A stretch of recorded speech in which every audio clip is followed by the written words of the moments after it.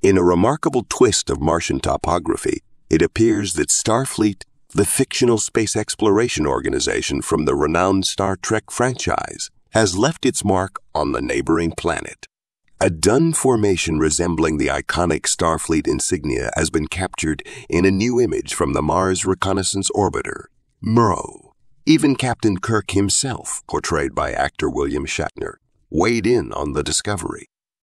However, before Star Trek enthusiasts start imagining encounters with Spock, Jean-Luc Picard, or Michael Burnham on the Martian surface, it's important to note that this Starfleet logo is purely coincidental.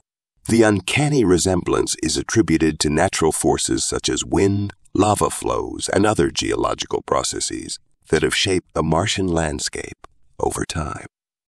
The dune bearing the Star Trek logo is situated within Hellas Planitia, a vast plain located within the Hellas Impact Basin in Mars's southern hemisphere. This region has witnessed the interplay of dunes, lava flows, and wind, which have combined to form the distinctive chevron-shaped feature resembling the Starfleet emblem. While this particular dune may be the most recognizable, it's not the first time that MRO has observed such formations on Mars.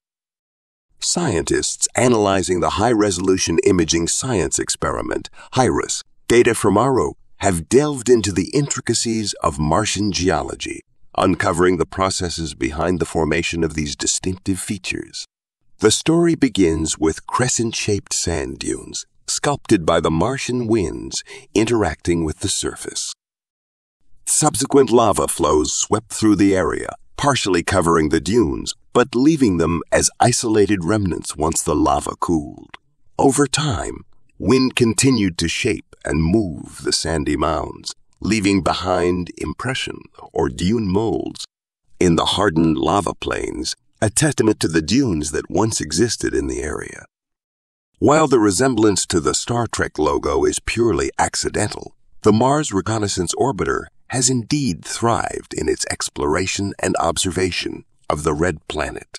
Operating for over 13 years, far beyond its intended lifespan, MRO has provided invaluable insights into Martian geology, climate, and surface features, serving as a vital communications link for NASA's missions, including the Curiosity rover and the upcoming Mars 2020 rover. MRO continues to unravel the mysteries of our planetary neighbor, boldly going where no orbiter has gone before.